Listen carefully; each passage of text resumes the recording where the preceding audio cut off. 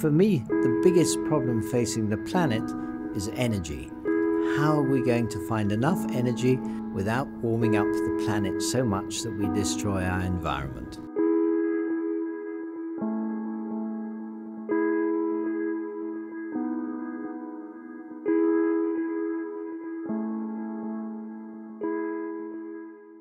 I was a research student here in the 1970s, and looking around, the quad is much as it was then. No big changes, the trees have grown up, but there's one thing that has changed, and that's the air we breathe. The air here in Newcastle has changed. It contains far more carbon dioxide now than it did then, and that's down to the way people use their fossil fuels to make their energy.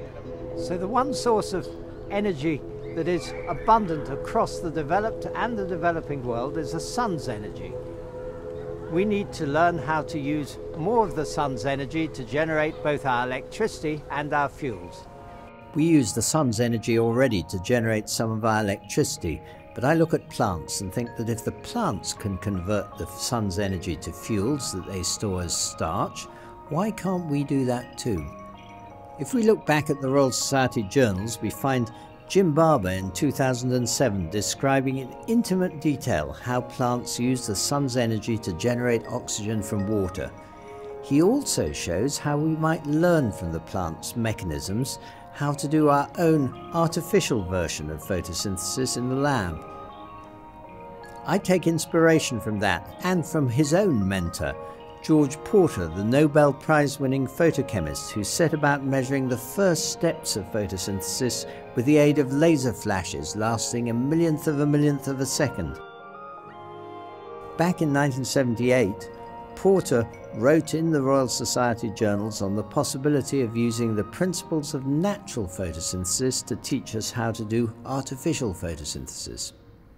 So I'm here to catch up with Libby Gibson. Libby was a research student with me, but she's now moved to Newcastle and she's setting up her own lab to do work on this very subject. So we're using chemistry to convert sunlight into electricity. And all of our work's based on dye-sensitized solar cells. So these are different from the conventional crystalline silicon panels that you may be used to seeing on rooftops. So what goes on with these dye cells? Well, unlike in crystalline silicon, where you have the silicon semiconductor doing the light absorption and transporting the charge, doing all of the work, where you need really pure material in large quantities, we separate all the processes out. So a dye absorbs the light, and then the semiconductor and an electrolyte solution do the charge transport. So this means that we can use less amounts of materials and less pure materials to do our work. But it sounds much more complicated than the silicon, with all these different components to get going. Yes, but that's why what makes the field so interesting, that you can have so many different components and then tune each to have different properties to hopefully improve the efficiency, but also to suit to different applications. So we've opened up new opportunities for different applications of solar energy. So what can you do with the solar energy that you couldn't do with that silicon panel that I have on my roof? So the problem with silicon panels is that you need direct sunlight. So they work best on a sunny day at lunchtime.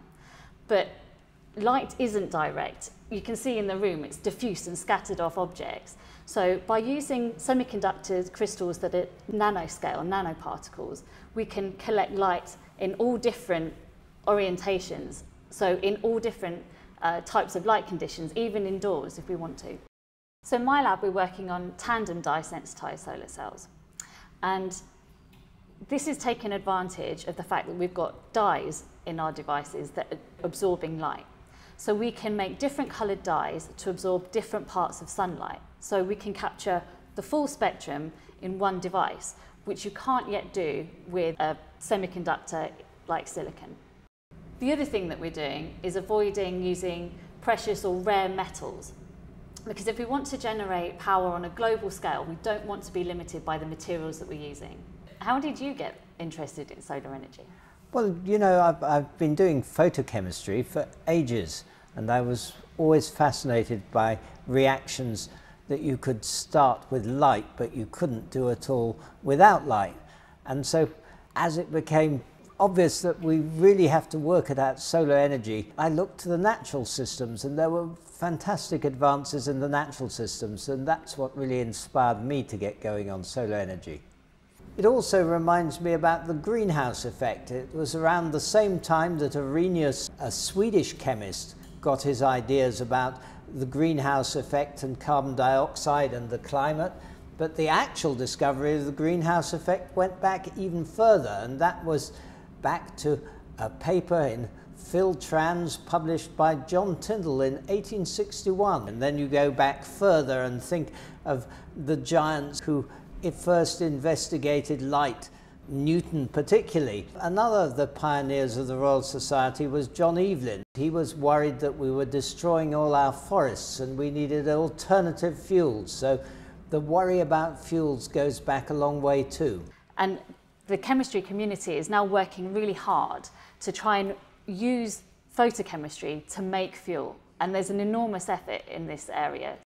We know that the science works and we can get there. And what's really important and is really encouraging is that industry is so keen to take on this new technology. And we can see that with the interest of many very large international companies in the pilot dye-sensitized solar cell plant that they have in Swansea.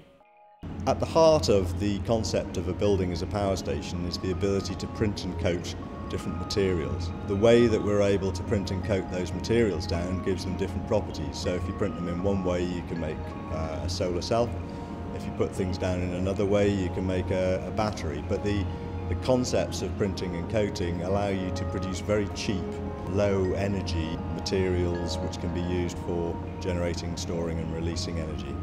So I'm optimistic that we can find a solution to producing power on a global scale and without being limited by the availability of the materials that we use. But what about you?